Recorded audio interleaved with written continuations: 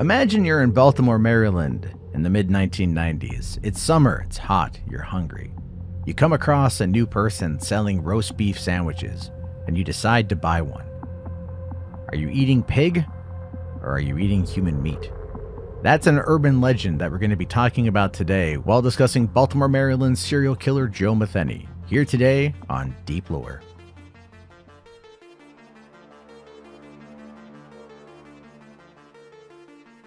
Hi everyone, my name is Matt Jarbo. Welcome back to another episode of Deep Lore. It is the 10th of October 2021, and today we're going to be talking about a very sick and twisted person, but also a person who could be seen as a massive, unreliable narrator. I'm talking about the self-proclaimed serial killer Joe Metheny, who is a man heavily rumored around the internet to have chopped up his victims and served them to unsuspecting customers of his burger cart. And that story is one that, as wild as it seems, has no corroboration. But we're going to be talking about that, his life, everything about him here on the show today. But before we dive in, I would love it if you guys would head over to iTunes and leave a review of the podcast.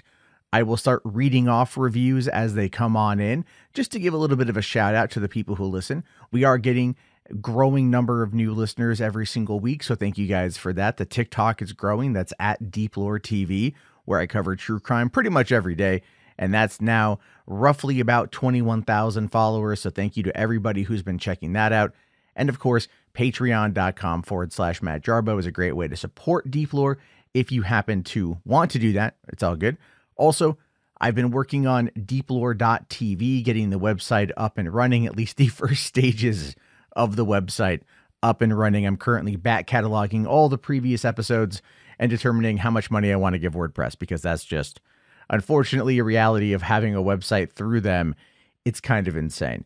But with that aside, why don't we dive into today's episode? Because the story of Joe Metheny is not one you want to miss. Joe Metheny was born into a poor family in West Virginia, where he was one of 6 children. Later on in life, he told his lawyer that his parents, who he claimed were dead, left him alone as a child, neglected him frequently, and sent him to foster-like homes. But some of those stories don't match up with what his mother remembers, because she's not dead. She said that when he was growing up, her son was a normal boy. He was smart, he grew up well, and if no one paid attention to him, it was his own fault. She also said that none of her children had ever been sent to live with other families. You know, as I was reading this story, as I was putting it together, I'm trying to get information on Metheny's background, on his history. There's really not much that's there. But it does start to show you, as some of these recollections come on in, just what Metheny has said to lawyers and in confessions, allegedly, and things like that, and how the guy was a very frequent liar up until the day he died.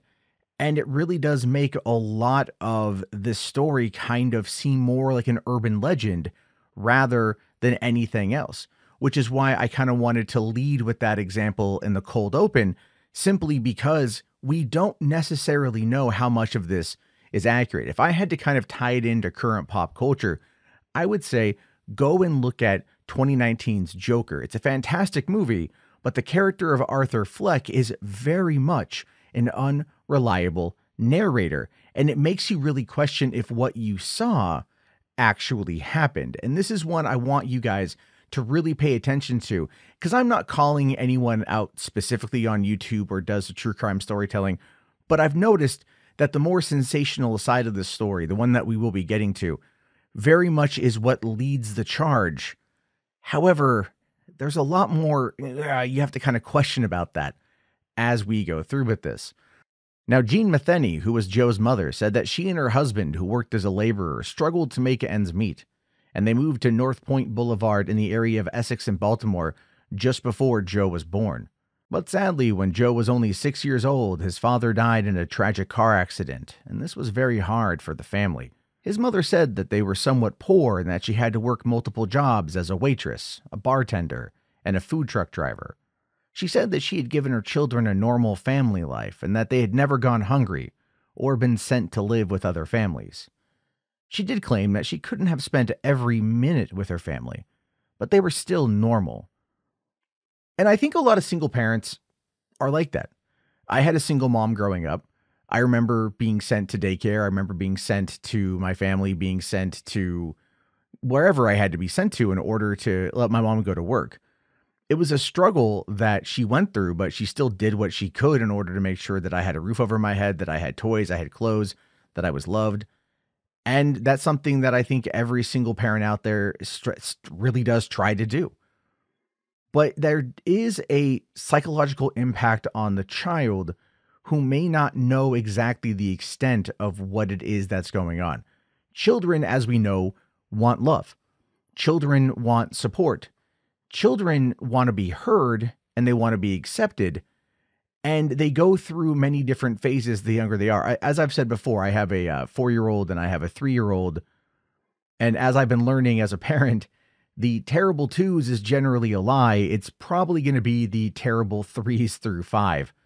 And I'm currently in the middle of both of that with my children, and I love them to death. But again, I don't want them to feel neglected if I'm at a space where I'm having trouble being with them because of how demanding they are, and I still work 2 jobs. So I get all that. I understand exactly what Joe's mother would be thinking, and I'm curious to think of it from his perspective, where he might be looking at it and going, I'm being neglected. And she even says earlier on, if no one ever paid attention to him, it was his own fault. And I found that to be a very interesting line, where you've got a mother who is clearly, raising 6 kids, working multiple jobs on her own, stressed to the max. And then she says, after, of course, it comes out that her son is a homicidal maniac, that if no one paid attention to him, it was his own fault. Well, what does that mean? I'm no child psychiatrist, but I can't help but wonder, I can't help but question if that is her very much trying to subconsciously deflect from any kind of potential responsibility for how she raised him. Some people are born broken. We all know this. This isn't something that needs to even be debated or argued. It's a fact. But I do think that having, parents that are there and can really have a good impact on the kids. And I feel that in this particular case, with what she's experiencing is probably shame, but it is manifesting itself in a way that comes across as, well, it's his own damn fault. I had nothing to do with it. I did what I had to do. They had a good life. He's just a bastard, sort of thing. And I feel like that's more like she's trying to protect herself than maybe acknowledging that to some extent. I don't want to say she failed her child, because I don't think that's fair to say on her. But to some extent, she is just kind of obfuscating from the reality of the situation. But she did speak highly of Joe, at least what she remembers. She says that he loved riding his bike, that he was smarter than most kids, he didn't like to fight with other kids, that he was always really nice and never at all mean. However, that was going to come to an end in 1973 when he was just 19 years old and he joined the Army. After that, the pair simply stopped talking. According to reports, even back when he was 19, he was still known as being smart, well-spoken, and he studied physics while he was in the military. But this is where we start getting to some of the unreliable narrator stuff. Because Joe here claims that when he was in the military, he was in an artillery unit in Vietnam, and it was here where he became addicted to heroin. But when asked about this, his mother said she never remembered him going to Vietnam. And by the time he was even in the military, we were generally out of Vietnam. So that was clearly a lie on his part. But it's just a way, again, to say, look, a lot of guys in the military ended up getting addicted to opioids and heroin while they were over in Vietnam. He probably ended up getting addicted to that while he was in the military and just used it again as an excuse. And I understand this because I had a good friend of mine who was a heavy stoner in high school, was also an Eagle Scout, but had no real life ambition. His mother got him to join the Navy. It took forever to get him off of drugs and to get the drugs out of his system. And when he joined the Navy, he ended up getting hooked on methamphetamines. And one of the reasons why he got hooked on methamphetamines is because it was all over the ship. And he has a very highly addictive personality. So once he got into meth, in order to stay awake while doing the shifts that they asked him to do, he just became addicted again. And that ultimately led to him being booted out of the Navy. So it is entirely something where people join the military. There's a lot of stress, a lot of pressure, and they have to take substances in order to keep going. And we don't talk about that enough, to be honest with you. We really don't talk about that enough. But I've seen it firsthand, and so I understand what Joe Metheny is saying here. It's not an excuse, but it might give you a little shred of understanding into the mentality of him at the time. Because his mom did say that for his change, because after he moved out, joined the military, the two stopped talking. They rarely called or wrote to one another. Their relationship basically dissolved into nothing, and they didn't even speak to each other for 10 years. And his mother does, in fact, blame drugs. And I think that was probably a big part of it myself. But a couple years later, Joe ended up getting out of the military and he worked in lumber yards and as a truck driver. During this time, he led a relatively normal life and didn't do anything worse than commit some assault, acting out while he was drunk and getting into a few bar fights. Nothing to be too proud of, but also nothing that's going to get you talked about in a litany of YouTube videos and podcasts. But then in 1994, something happened that pushed him down the very, very dark path and brings him to the point of this story. In 1994, Joe was living in South Baltimore with his girlfriend and their 6-year-old son. He was working as a truck driver, spent long periods of time on the road, and one day when he got home, he walked in, found the apartment empty. His girlfriend and their child were gone. She was addicted to drugs just like he was. And Joe believed that she had ran away with another man and started living on the streets with him. Rage took over. Joe got very, very angry. He looked for them for days. He went to halfway houses. He went to homeless camps. He was looking underneath bridges. Anywhere he thought his girlfriend and son could potentially be, because this is where she would go to buy drugs. He didn't find her in any of those places, especially underneath the bridge. When he found the bridge, he found 2 homeless men, Randall Brewer and Randy Piker. And Joe believed that these 2 men knew who his girlfriend was, and he believed that they knew where she was. And when he questioned them and when he pressed them, they didn't say anything to give any information to that. They gave no info as to where this girl was, where the kid was. And by this point in time, he was so angry, he was so frustrated, he was so rage-induced that he snapped. And he went over and grabbed an axe that he had hidden in a nearby rotting sofa, and he killed them both. And it was here, after he finished killing them, that he allegedly saw a fisherman nearby. And he believed in his rage that the fisherman could have seen what he had done. So he left no witnesses. And then he apparently threw all 3 bodies into a nearby river. However, in 1995, he was charged with the double homicide. But Joe was found not guilty of the murders in a Baltimore Circuit Court, and the reason why is because during deliberations, the jury sent the judge a note saying that they thought another homeless man did the killings. And that was because there was an argument at the time over a dispute between rival homeless camps. But later on, when Joe was caught, he did confess to killing these men. And he said that he did it after drinking beer all night so he could get $300 from one of them. Now, I'm just going to go on a limb. I'm going to suggest that perhaps a homeless gentleman living underneath a bridge probably didn't have $300 in cash, especially if that was a very big drug hangout. But it all ties back into the confession and the unreliable narrator. Because Joe says things when he confesses to things, and we're meant to believe him. But if he had killed these men, don't you think that the authorities would have been able to pin it on him? They would have had an idea. But in 1995, Joe was tried for the murder of these 2 men because their bodies had been discovered back in 95 after another man named Larry Amos used that same murder weapon, an axe that he had found, to kill another man named Everett Dowell. Their bodies were all discovered around the same time, but a jury had decided that there wasn't enough evidence to actually convict Joe of murdering both Brewer and Piker, so they let him go. But later on, Joe did confess to killing them after drinking beer all night so he could steal $300 from them. Personally, I think that's a little hard to believe. It does start to tie back into the unreliable narrator aspect of it, because if he was going on this rampage trying to find out what happened to his kid, and he killed these two guys in a fit of rage, why would he then later on claim, oh, I did it for $300?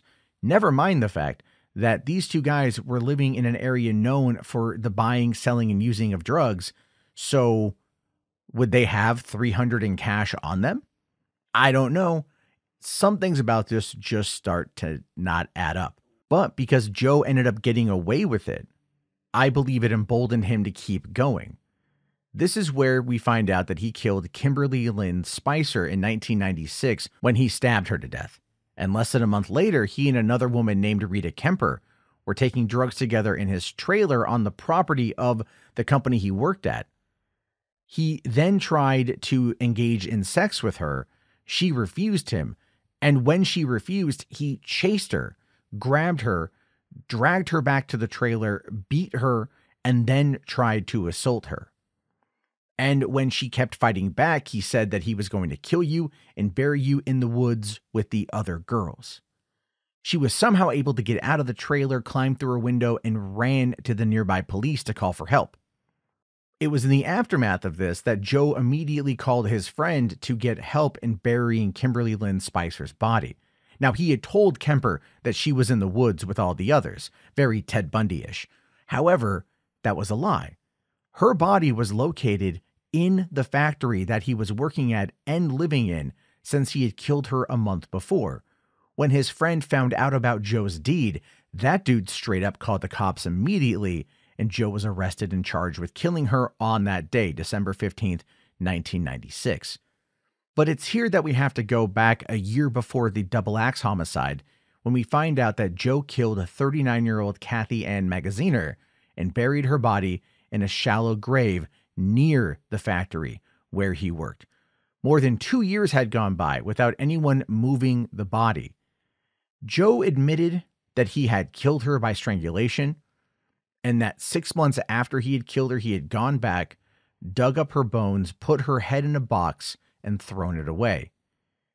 He did take the police to the shallow grave where he had placed her headless body after reburying it, and even though most of her skull was gone, police were able to figure out that it was Kathy Ann Magaziner's body by looking at her dental records. But what's crazier is that Joe came out and claimed to have killed more women and that he dumped their bodies in a nearby river. But when police searched that river, no bodies were ever found. And then in reality, like I said, we don't know how much of what Joe Metheny said was actually true. And that's what brings me to this point that I've been wanting to get to, that I've been hinting at, that I've been alluding to, the unreliable narrator. In many ways, what I'm going to read to you guys next cannot be proven. Wikipedia doesn't talk about it. No official reports on the case talk about it, but people on the internet and a lot of the people covering this story, they believe it. They think that it's true. They think that this man was a murderer who fed his victims to people who didn't know what was going on from a small food truck in Baltimore. It's an urban legend in the city. People have it confirmed this on Reddit that I've seen, but no corroborating official source backs it up.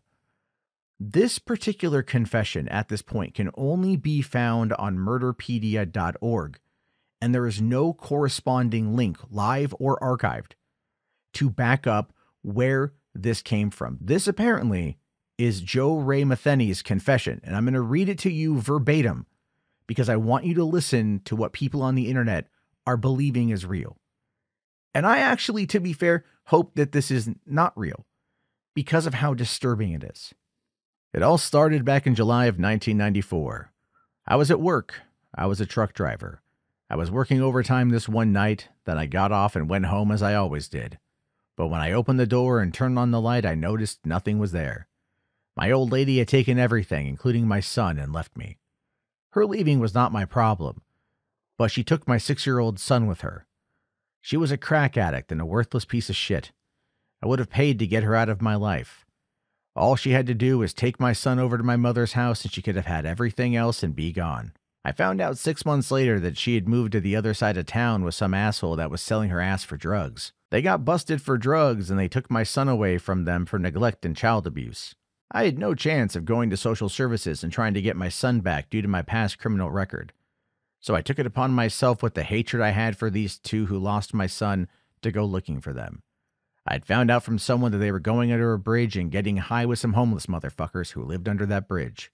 I went there looking for them. They were not there, but the two homeless motherfuckers they got high with them were down there. They were passed out on some old stinking mattress, and that's where they were when I left. Except they were dead from being chopped up. That same night, I lured the first crack whore down under that bridge. I got her high and was trying to get information out of her about my old lady's whereabouts.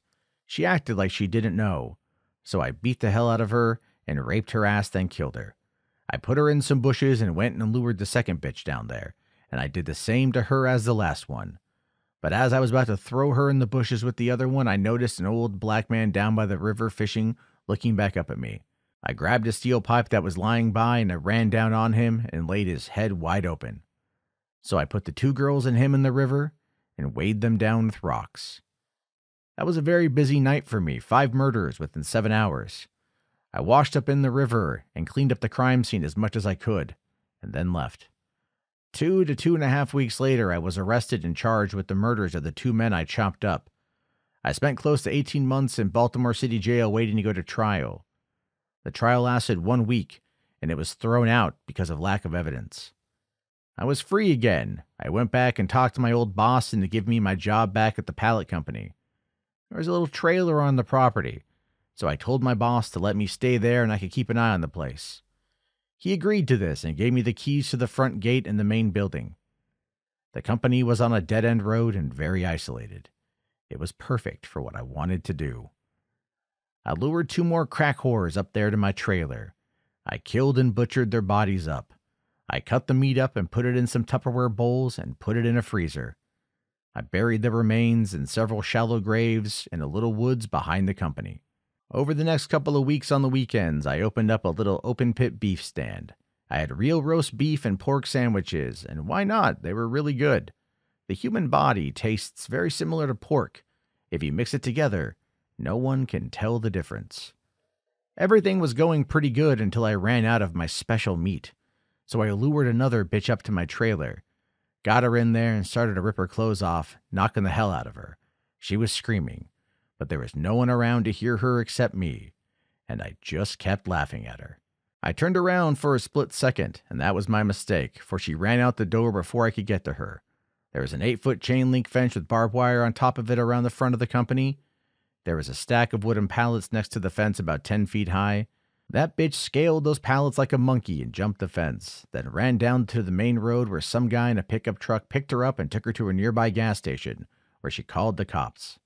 Well, I knew the cops were on their way, but I didn't run. I gathered up her clothing, grabbed the keys to the gate, and went out and opened it. Soon as I stepped out of the gate, a cop car pulled up, and the cop jumped out, pulled his gun on me, and told me to get on the ground. And that is where it all came to an end. They took me down and booked me. She had told them that I said I was going to kill her like the rest, which was true. They had me sitting in a little room down at Homicide, drilling me and damn near kissing my ass, trying to find out what I had done.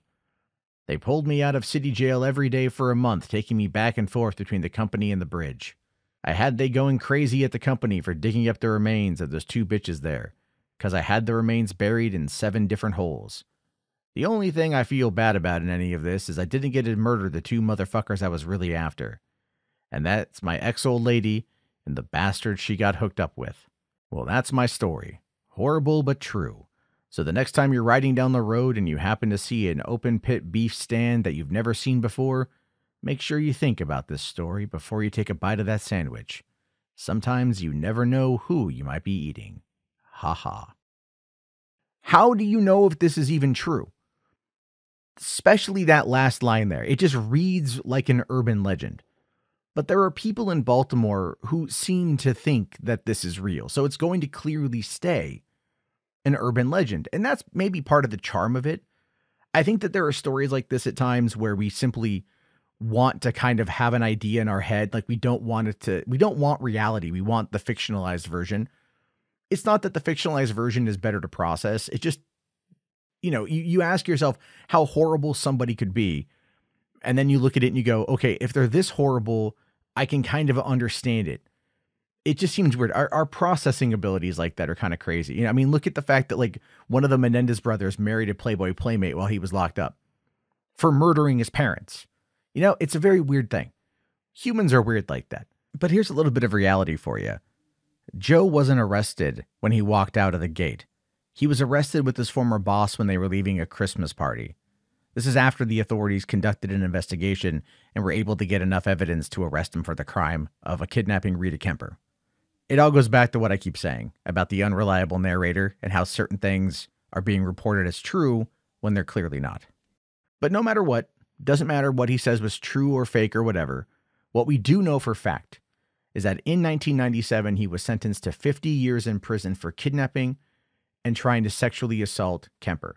He was apparently found not guilty of trying to kill her, which is really weird considering that there were the threats, there's the other accusations, there's the attempt, the double homicide he was acquitted of a couple years prior. A lot is there in his MO that would, you'd probably be able to at least get that conviction. But okay, sure. However, in 1998, he was given a death sentence for killing Spicer. And at his sentencing hearing, he said that he killed people because he liked it and he got a rush out of it, and that he had no real reason other than he liked to do it. And additionally, in 1998, he did admit to the 1994 killing of Kathy Ann Magaziner and stealing from her.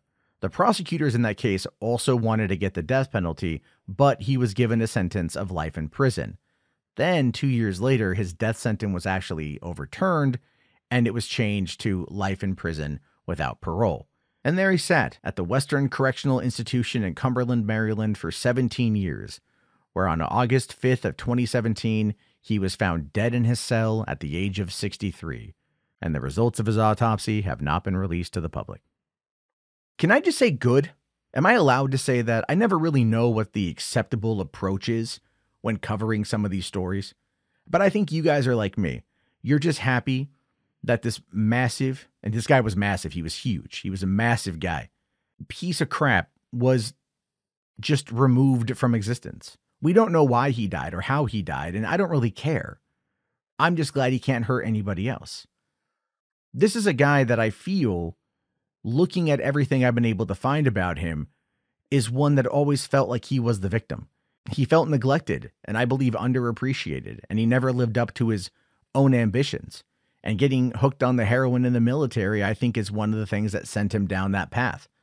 It unfortunately pushed him to a place where he felt that he needed to commit these crimes. But at the end of the day, this is all power. This is a guy who clearly felt like he had no power, who felt like he was just someone tossed aside. But he had power over those who he killed. He had power over those that he stalked, that he lured to his locations. He was able to use that. And his size, he was 6'1", very overweight, large framed, big guy known as Tiny. And he used this to overpower his victims. And he chose women who had addiction problems. And he chose people that were not going to be looked at. Other killers like Samuel Little has also done this, where they go after the downtrodden and the forgotten because they know no one will come looking. And that is always the saddest part, that our society forgets that these people exist. And we do so willingly because we don't know how to handle the problem. And because we don't have a lot of investment in mental health programs that are very available. This is, look, I'm telling you guys this right now. This is a take. I don't know how many of you guys are conservative, and I don't want to be too political. I do think a lot of the problems with like homelessness and mental health could be solved by having adequate healthcare provided to every citizen in this country, having money put aside to be able to help them out of these situations and help them get what they need in order to become more functioning members of society and to not just be forgotten and tossed aside and, quite frankly, tossed to the wolves for psychopaths like Joe Metheny, who can just target them, quite frankly, without any real consequence. Because remember, he butchered those two guys and then was acquitted of it because there wasn't enough evidence to suggest that or to prove that he did it beyond a reasonable doubt. And the jurors basically thought some other guy did it. So, it's probably because in many instances they don't care. And that is something I think we need to kind of look at introspectively and maybe have those conversations with ourselves. But that being said, as always, I want to hear your thoughts on this. So please find me at deeplore.tv. On TikTok, you can find me deeplore.tv, the website. I'm on Instagram at realmattjarbo. I don't post as much over there. I do need to get the Deeplore Instagram up and running. But I'm also on Twitter at mjarbo. If you guys want to find me over there. If you're watching this on YouTube, please leave a comment. Let me know your thoughts. And if you have any suggestions for stories you want me to cover in the future, let me know. I'll talk to you guys next week. Have yourself a great day. And thanks for listening to Deep Lore, where we keep it on the DL.